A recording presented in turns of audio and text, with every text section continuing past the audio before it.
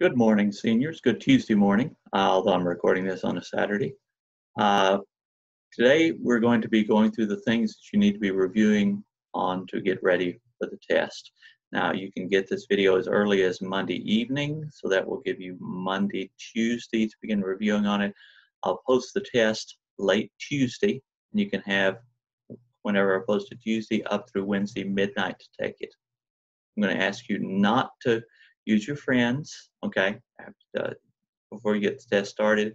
And once you take it, please don't reveal to others the way in which I've asked these questions. Second, please don't use your internet, any searching. Now, you may use your notes, open notes. That will be fine, anything you've done. I'll leave it up to you to be honest with that.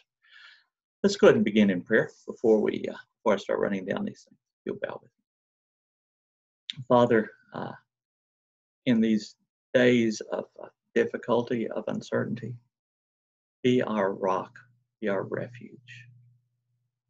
Father, help us in these times of forced passivity, of forced stillness, to listen for your voice, to be aware of the movement of your Spirit. Enable us to see your work going on in us and around us and through us. And enable us to join in. In the name of Jesus, who heard your voice, obeyed perfectly, and who now intercedes for us. In the name of Jesus we pray. Amen. All right. I'm not going to use a PowerPoint today. Again, you can speed this up or slow it down, or speed it up or slow it down, whatever, to try and help you with this. First thing on the test, as in every test, is going to be those 5 characteristics to be able to catch, probably in a multiple choice situation, that ultimate authority is found in nature. All right. You know, believers said, oh, obviously it's God, but they would say, but nature as God has given it to us actually controls our thoughts, our minds, even our psyche. And Freud and Skinner will say, oh yeah, it even controls our decisions. We think we have free will, but no, it's all natural. It's all given us through operant conditioning. All right. Second, reality. Ultimate reality is observable, open to our understanding. Okay, if we can look at it, it's out there, it's orderly. It's orderly, it makes sense, and we can watch it and we can figure out how it works. No mysteries here, ultimately no mysteries. Third, what's a human being? He is the finest that natural processes that evolution has brought about so far. He's the pinnacle of the evolutionary process. At least by the very late modern era, that's what the mindset that was sort of ruling the ideal, the world of ideas, excuse me. Fourth, how do we know right from wrong? Primarily by thinking through the consequences. Where is this going? What's going to happen? No, even Christians fell into this when they said, well, of course, God is always wanting us to do the right thing. God will do what will end up being the best. Yes. From God's perspective, from the long-term perspective. Okay? When we start defining best, we get into trouble. I'm preaching here. All right. And then last of all, what is our purpose?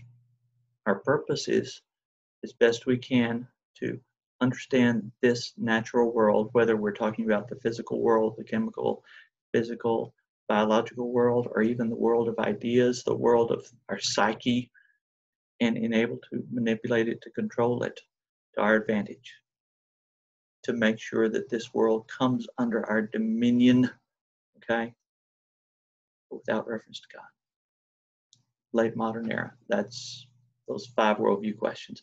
Okay, some terms you need to know. I'm not going to go through term line by line. You can look through your notes and get these. Know the term a priori. The things we know before we even know it, they're in our minds. Tabula rasa. Okay, so we'll go through it. Blank slate. Hume's problem of induction. That is, Any truth that we figure out by observation can always be something else. We can never get enough ideas here to always know that this is absolutely true. We say that ravens are black. How do you know? Is there not one out there? Can you possibly get enough information? Okay. The problem of causation, also a human problem, that cause and effect is something that we bring into it. It's not something that lies in the things themselves. No, the process by which evolution occurs, according to Darwin, by natural selection. Be able to match that up in a matching or multiple choice. No, Marx's two classes of society. The top, the businessmen, called in his words the bourgeoisie, the bourgeoisie, bourgeoisie, and then the poor, the proletariat. So bourgeoisie at the top, proletariat at the bottom. Know what Nietzsche meant when he called them the Übermensch, the upper man, the Superman, or in the reading you saw, the Overman. And then, last of all, know the three parts of the psyche according to Freud, and know what they are. The ego, the I, the thinking part, the one that is aware that it's a Sunday, a Saturday. See, I may not be thinking that clearly, that it is a Saturday, and that I'm up here on a cool sort of overcast day, possibility of storms coming, wherever this, I haven't had supper yet. Okay, those sort of, that's what. Then know the id, the part that is saying, I've got a candy bar over there. It's calling to me. It's frustrating me. I've been sitting here way too long. I'm getting a little bit angry and frustrated here, but I'm not going to reveal. I'm not going to let it out. Okay, all going to be cool here. Because my ego said, no, you can't feel that. No, you shouldn't do that. Actually, was that the ego, or was it the super ego? The part that says, no, you should not feel that way. Good people don't do that sort of thing. You sit there like a good little boy and you don't eat your candy because that will make you fat. All right. The superego, the rule keeping, the id, the part that wants what it wants, and then in between the ego that makes decisions consciously, but according to Freud, that ego is not aware of all the information. All right. It represses this id because it cannot deal with it. Okay, quick survey. Know these people, and I'm just going to ask you to lift your notes. Know about the three empiricists: Locke, empty slate; Berkeley, God is the one who makes sure that everything holds together; Hume, how can you trust anything? The ultimate skeptic, all the problems he listed. Then know Kant, or Kant, how Immanuel Kant tried to hold that together by saying, no, we can trust because we are created as human beings with these means of understanding the world, these filters through which the world comes through, and we can trust the filters. And you ask him, can you trust reality out there? And he'd say, no, not really, but we can trust our filters. We can trust what we see because we all have the same filters.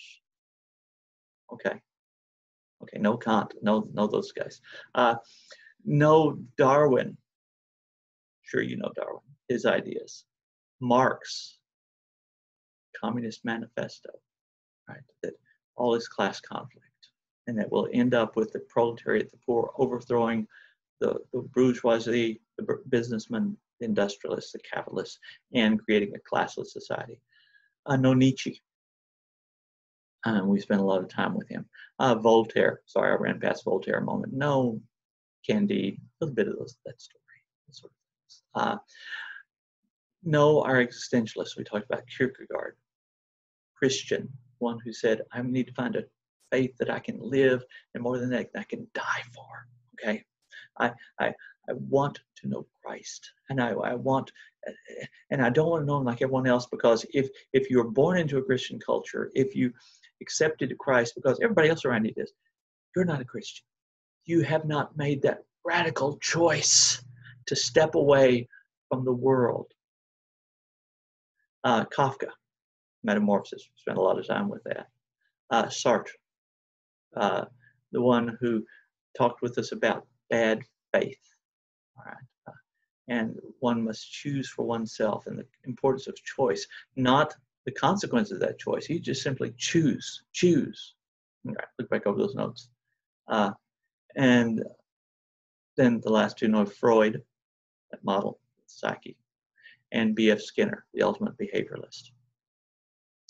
Some concepts you need to know, and I have not yet figured out exactly how I'll ask this, whether they will be asked as a short answer, or maybe I might move them into a multiple choice. But know about Nietzsche's two moralities, right?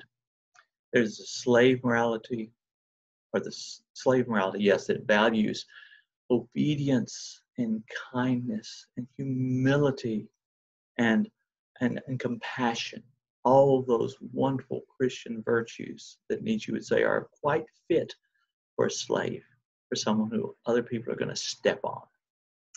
Then the master morality, one which values courage and being ready to step out, willingness to take advantage of others, you know, those sorts of things. Look back over the reading and the quiz. Look back over that. And also know what Nietzsche meant when he said God is dead. You mean God had actually died? No, he never believed in God. But God had united a culture, certainly the Western culture, from the late Roman Empire, when Christianity had sort of taken over the culture, all through the Middle Ages and the early modern age, where Christian faith was granted. All right, there were things that were right and that were wrong. God said it, I believe it, that settles it. God is dead for him meant that morality, that worldview is no longer persuasive. But according to Nietzsche, nothing else has risen. Now is the time for you as a Superman to step out, get it done. Don't be like the last man, the couch potato, simply letting life happen. Last concept, know about moral. Therapeutic deism, know about the meaning of those three words. Moral, God wants to be kind and nice, good to each other. Okay. Therapeutic, that God wants us to be happy, and anything that stands in our way of happiness is just by its nature wrong, and that's problematic. And then last of all, deism. God pretty much stays out of the picture unless we really, really need him. Call him in those cases. Those are the main ideas. Again, stop this, rewind it, run it back. I'm hoping to have a Kahoot ready to play during our Zoom session. So if you can show up for that, that'll be great. If not, after the Zoom session, I'll try and send it out. Have a wonderful Tuesday. Adios.